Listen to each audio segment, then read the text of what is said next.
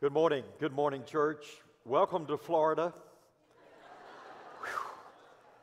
I am from Memphis. Now, so I'm used to this. And by the way, if you're from Memphis, you don't say the second M, and nobody knows why.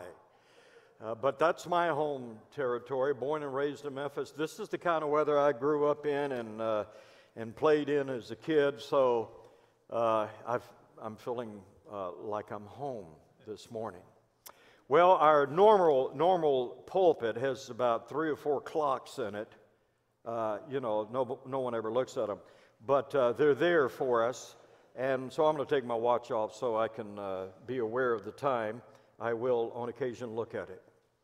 Well, we had a business meeting with great success and great unity today.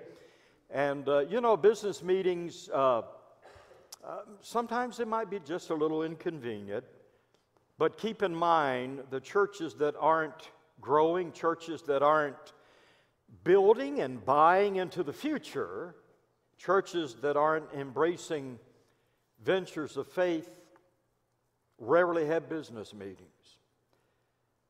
And it really didn't hurt, did it, that they threw donuts in? I don't know whose idea that was, but I am so thankful. It sounded like something Austin. Yeah, that's okay. Thank you, Austin, for that.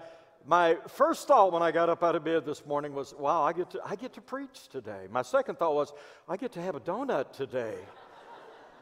And I had one, and it was good, and I really, really appreciate it. You know, I got a strange thing with donuts. I can walk right by a cookie and just leave it there, and I can dismiss a piece of cake or pie, but I'm telling you, a donut will get me every single time. I should have been a cop. I love donuts so much.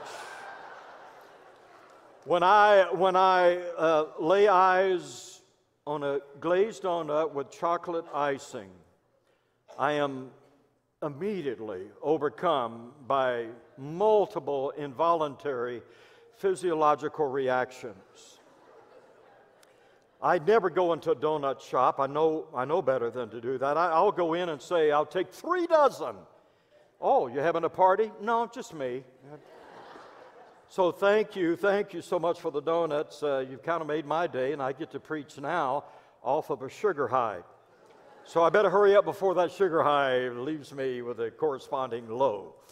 Well, from the ridiculous to the sublime, if you would, 1 Corinthians chapter 11. 1 Corinthians, the 11th chapter, as we continue our sermon series through 1 Corinthians. We've made our way to the 11th chapter, and we've come to what is known as that communion portion of Paul's letter to the Corinthians. But we want to see that the Lord's Supper in its context. Context. Always important in the Bible. We're going back to verse 17 of chapter 11, 1 Corinthians. Paul says in the following directives, I've underlined that phrase, following directives. I've also underlined the last phrase of the chapter, further directions. In the following directives, I have no praise for you, for your meetings do more harm than good. In the first place, I hear that when you come together as a church, there are divisions among you, and to some extent, I believe it. No doubt, there have to be differences among you to show which of you have God's approval. When you come together, it is not the Lord's Supper you eat, for as you eat, each of you goes ahead without waiting for anybody else. One remains hungry, another gets drunk. Don't you have homes to eat and drink in? Or do you despise the church of God and humiliate those who have nothing? What shall I say to you? Shall I praise you for this? Certainly not. For I received from the Lord what I also passed on to you. The Lord Jesus, on the night he was betrayed, took bread, and when he had given thanks, he broke it and said, "This is my body, which is for you. Do this in remembrance of me." In the same way, after supper, he took the cup. saying, "This cup is the new covenant in my blood. Do this whenever you drink it in remembrance of me. For whenever you eat this bread and drink this cup, you proclaim the Lord's death until he comes. Therefore, whoever eats the bread or drinks the cup of the Lord in an unworthy manner," and he's already presented what that unworthy manner is, "will be guilty of sinning against the body and blood of the Lord. A man ought to examine himself before he eats of the bread and drinks of the cup. For anyone who eats and drinks without recognizing the body of the Lord," and I think he's talking about the body of Christ, the church, "eats and drinks judgment on himself." Verse 30, "That is why many among you are weak and sick, and a number of you have fallen asleep," which is the Christian terminology for death. "But if we judged ourselves, we would not come under judgment. When we are judged by the Lord, we're being disciplined so that we will not be condemned with the world. So then, my brothers, when you come together to eat, wait for each other. If anyone is hungry, he should eat at home, so that when you meet together, it may not result in judgment. And when I come, I will give further directions." Oh, so many sermons begging to be preached in this passage. But this morning, I want to look at it perhaps a little differently than what you've heard. It's great to be together. I see every Sunday as a privileged setting, filled with blessing and amazing potential. I'm convinced there are blessings in abundance that are flowing even this morning if you and I will just have eyes to see them. However, there have been times when it wasn't so great for the church to come together, when it actually did more harm than good. And that is the background, the context, the impetus behind Paul's words in this chapter. Leave it to the Corinthians. They had the ability to take something that should have been exceedingly positive and turn it into something that was downright destructive. They knew how to take the holy and make it harmful. It's amazing that Christians can get so far off the track, so far they can't even hear the train. And the Corinthian church had done that. It was time for an intervention, an apostolic intervention. And Paul very simply speaks of two things here. First of all, he speaks of when you come together. You'll see that phrase 4 times in the text we've read this morning. If you'll look, verse 18. "In the first place, I hear that when you come together as a church." Verse 20, "When you come together, it's not the Lord's Supper you eat." Verse 33, "So then, my brothers, when you come together." And again in verse 34, "If anyone is hungry, he should eat at home, so that when you meet together, it may not result in judgment." Now, at the first reading of this chapter, I was snagged by this 4-pronged hook, and it wouldn't let me go. I wanted to be free from it. I wanted to move on to other things in this chapter, but that kept calling me back, and so finally I gave up. I'm a little slow, a little thick, but finally I had the good sense to give up, because I knew I wasn't going to have any peace until I explored those words and incorporated them into this message today. After all, Paul incorporated them in this chapter. He surrounded the Lord's Supper with these words. And this, by the way, is the agony and ecstasy of sermon preparation. If you haven't done that for 50 years, week after week, you really don't know what you're missing. So why does Paul give such emphasis to our coming together? Because it is a big deal. That's why. Because it's that important. Because he knows that the potential of when we come together. He knows that when we come together, amazing things can happen. When we come together in chapter 12, prophecies can be given, healings can take place, miracles can happen. When we come together in chapter 13, love can be demonstrated. When we come together in chapter 14, throughout that chapter, the church can be edified. Now, as I've mentioned in all of my 1 Corinthians sermons, I found it very, very helpful to read and study 1 Corinthians in the light of chapter 1 in 1 Corinthians, where Paul draws this comparison between the world's wisdom and the wisdom of God. That comparison blankets the whole book. It's in place and it holds throughout 1 Corinthians. And when it comes to our coming together, well, the world certainly has its wisdom about that. It's got its ideas about you and me coming together, even this morning. Most of them think, what a waste. Look at the Kool-Aid drinkers. What could they possibly get from sitting in a church service? Well, maybe not very much if they're just sitting in a church service. But if the people are engaged, if they are participating, they can get a lot out of a church service. In fact, they can get something in a moment that will change every moment that follows it. They can get some things this world could never offer, and this world would never be able to take away.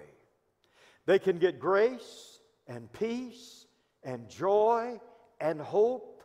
They can get revelation and inspiration. And the world has no concept of any of that. They have no appreciation for the things of God because, as Paul lays out in 1 Corinthians chapter 2, the natural man, the unconverted man, cannot perceive, he cannot understand, he cannot grasp the things of God because they're foolishness to him. So that's right.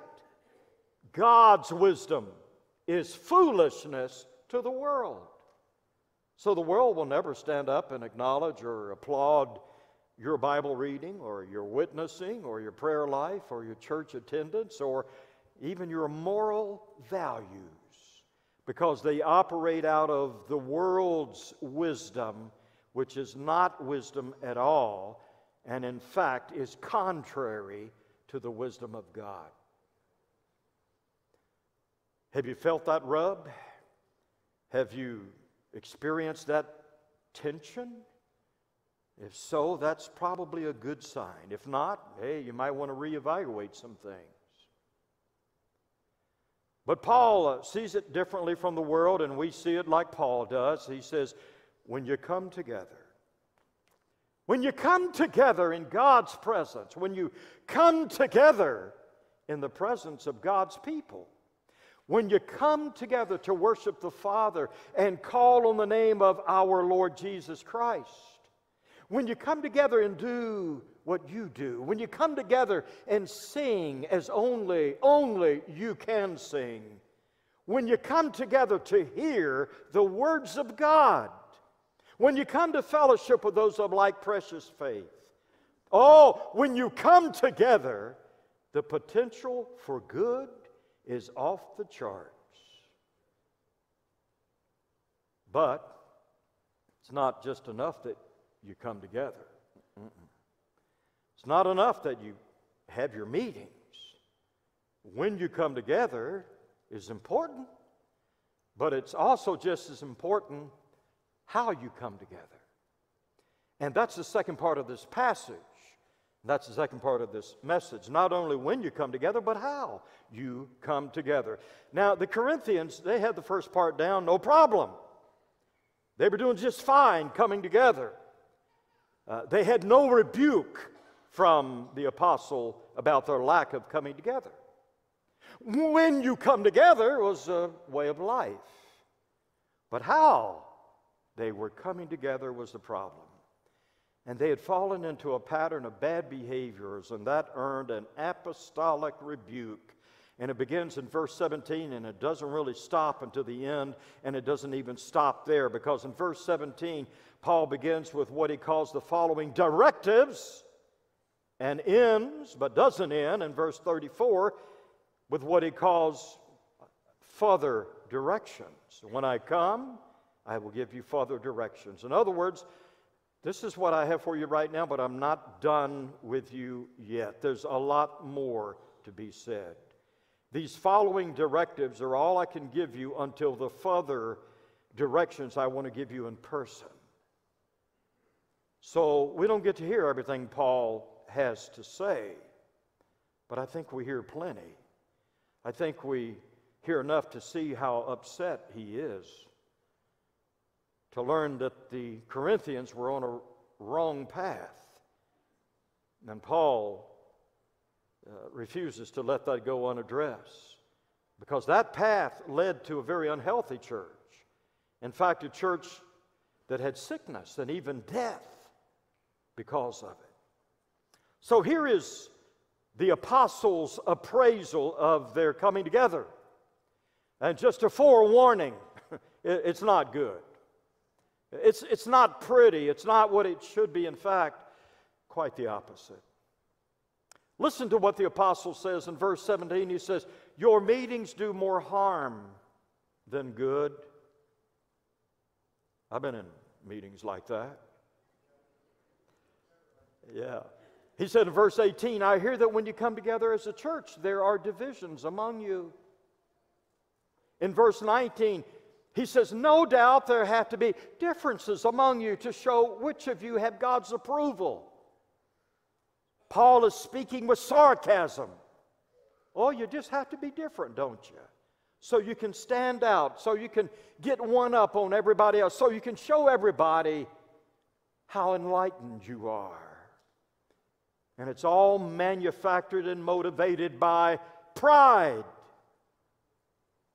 In verse 20, when you come together, it's not the Lord's Supper you eat. It has the pretense of the Lord's Supper. You may call it the Lord's Supper, but it's not the Lord's Supper. It's not the real thing. It's not even close. And perhaps the low point of the chapter is in verse 22. Don't you have homes to eat and drink in, or do you despise the church of God and humiliate those who have nothing? What shall I say to you? Shall I praise you for this? Certainly not. So think of it now. They are so insensitive, so calloused, so self-absorbed, they end up humiliating others who are in the same church, in the same room, at the same table, at the same time, who have nothing. And while some are hungry, they're slamming down sloppy joes and potato chips, as only church people can do.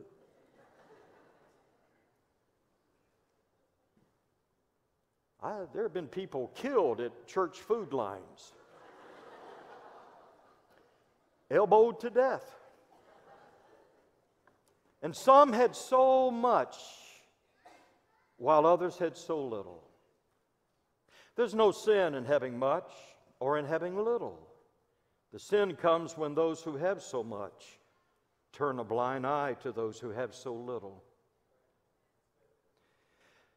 So this is not going well. I'm not talking about the sermon. I'm talking about Paul's communication. I'm talking about the Corinthians, not you suffering. It's not going well. I mean, how would you describe Paul's mood? When I study the Bible, I'm always interested in mood, atmosphere. Well, man, I'd say he's upset. I'd say he's disappointed. In fact, I think you could rightly say even angry. And it's clear he didn't say everything he wanted to say because he wanted to say it in person. So now he gives them, verse 17, the following directives. And in verse 34, when I come, I will give you further directives. So he's telling them, I have plenty more to say to you. I plan on saying it, but I want to be there.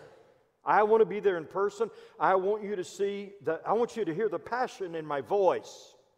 I want you to see this furrowed brow. I want you to see the dilated pupils in my eyes. I want you to see the veins popping in my neck and the smoke coming out of my ears. I want you to understand how serious this is. So he says, I'm going to tell you what I'm going to tell you, and then when I get there, I'm going to tell you some more. And then what I find really interesting here is that he really didn't tell them much. There really isn't a lot of directives or direction. Paul is very, very short on teaching or exhortation. But what he does is a genius, an active genius. What he does is he gives them an example to think about, an image, a picture worth more than 1,000 words. He reviews for them the very powerful images and actions of the Lord Jesus on the night he was betrayed. Paul showcases Jesus to remind them of what love looks like, how love conducts itself. He directs their thoughts to the one who is our example, our Savior and our Lord. And Paul is saying, look at him. And what do you see? You see grace, gratitude, servanthood, sacrifice.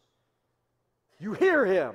This is my body given for you. This is my blood poured out for you. And look at yourselves. And what do you see? Do you see grace, servanthood, sacrifice, gratitude? No. You see selfishness and greed and pride. In fact, you see those things in the very context of communion, the commemoration of the Lord's Supper and sacrifice for us all. It's like, how can you be so calloused and so clueless?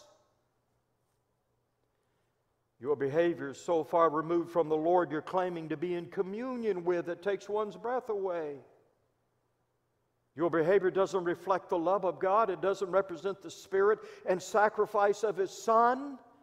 Somehow, somewhere, you've lost that. And at the very time and at the very place, it should be obvious, it should be evident in every mood and every motion of your so-called love feast, it's non-existent. Why, with a cup before you and the bread in your hands, you humiliate your brothers and sisters, the ones for whom Christ suffered and died, those who make up the church, yes, the body of Christ. And as you remember His love and sacrifice for others, you think only of yourselves. You eat this bread and drink this cup in an unworthy manner. Now, if you're like me, you probably looked at that and you wondered, how could this happen? How could this be? How could they be so self-absorbed, so self-centered? But really, doesn't it happen all the time? Just look at the way people drive. How about that guy that takes up 2 parking spots? Clueless. I am the world's worst parker. I take up 2 parking spots, but then I back up about 3 times and pull in so that it looks sort of acceptable. And it reminds me of the lady driving behind another lady who was, she was just too slow for her, because this lady was important and she had things to do and places to go. And when the lady in front of her stopped at a crosswalk on a yellow light like she should have done, well, it really set this lady off. I mean, she was hostile, aggressive. She hit the horn, she yelled, and she waved her arms. And when the light turned green, just in case the lady in front of her hadn't got the message, she sped around her and gave her another gesture to make sure she got the message. And a patrolman was over to the side, and he was watching all of this, no doubt, eating a donut and watching all of this. And so he stopped her. And she didn't hesitate to express her anger toward him. Why did you pull me over? Well, ma'am, he said, I saw the "Follow Me to Sunday School" sticker on the one side of your bumper. On the other side of the bumper, I noticed there was a "What would Jesus do" sticker. And then in between, there was this chrome-plated fish symbol. So I assumed the car had to be stolen.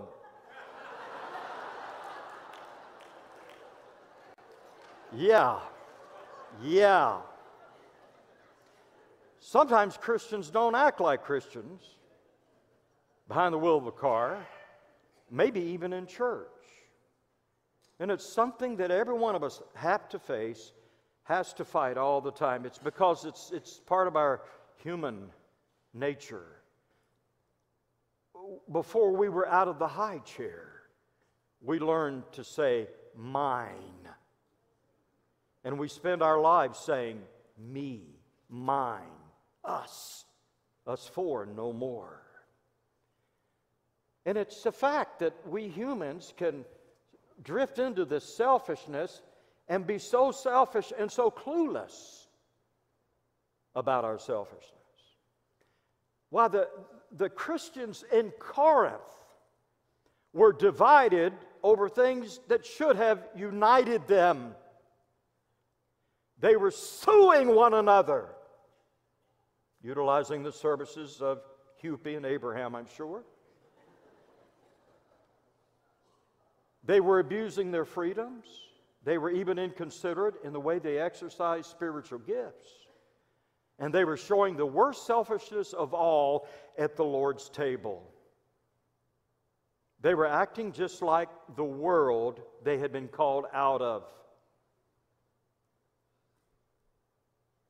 Was Paul upset? Absolutely. Should he have been? Absolutely. So Paul brings them back to Jesus, back to the demonstration of His love, back to His body and His blood. His body, His blood, His sacrifice show you the way. They show you how to treat one another. They show you how to be a healthy church. They show you how to live.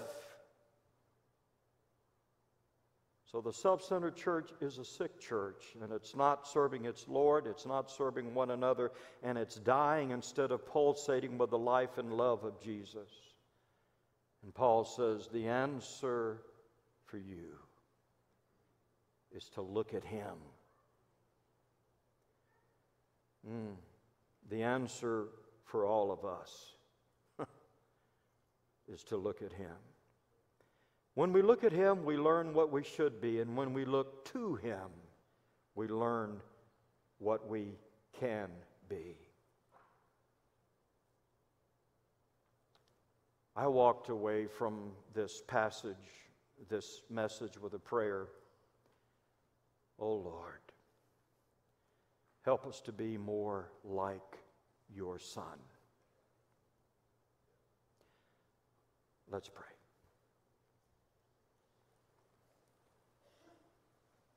Father, it's so easy for us just to go along with what is routine in the world, but can never be routine in your church. Forgive us when we have been so self-preoccupied, so selfish, so lacking in thoughtfulness and generosity, kindness and servanthood and humility. Lord, bring us back. Bring us back to Jesus. Bring us back to the fact of all He was and all He is. And bring us back to the fact that He has changed us, called us, that we might be conformed into His image, His likeness. that we might show the world our Jesus. And not just the world, but our families and our churches. We know it's a mission impossible. We can't do it without you, Lord. We have enough evidence that we can't deny that. We have enough failure. We have enough shortcoming in our life that we can't deny that.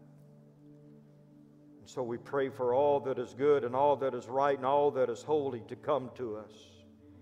We pray for Spirit and Word to be released in our lives, to take us places where we conveniently overlook, to take us places where in our humanity we don't want to go, but take us to places where we must go, to give up our pride, our selfishness, and to take on the Spirit of Jesus in all we do and all we are. Our men are going to come and they're going to serve us the Lord's Supper. And let's take these holy moments to be in God's presence. Paul said, before a man eat that bread and drink that cup, let a man examine himself. In the light of God's Word, in the light of this incredible teaching context of the Lord's Supper, let's examine ourselves today. And if there's weakness, if you're like me, you don't have to look very long or very far. There are glaring weaknesses. Let's just lift those up to the Lord and say, Lord, I see it. I want to cooperate with you in this process of transformation, sanctification in my life. God bless you.